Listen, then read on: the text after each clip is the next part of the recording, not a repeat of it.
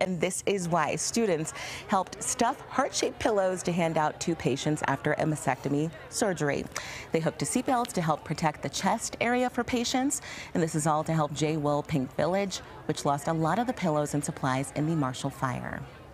This has kind of been our comeback year since the Marshall Fire. Community support have been helping us rebuild, restock, so we can support our breast cancer survivors.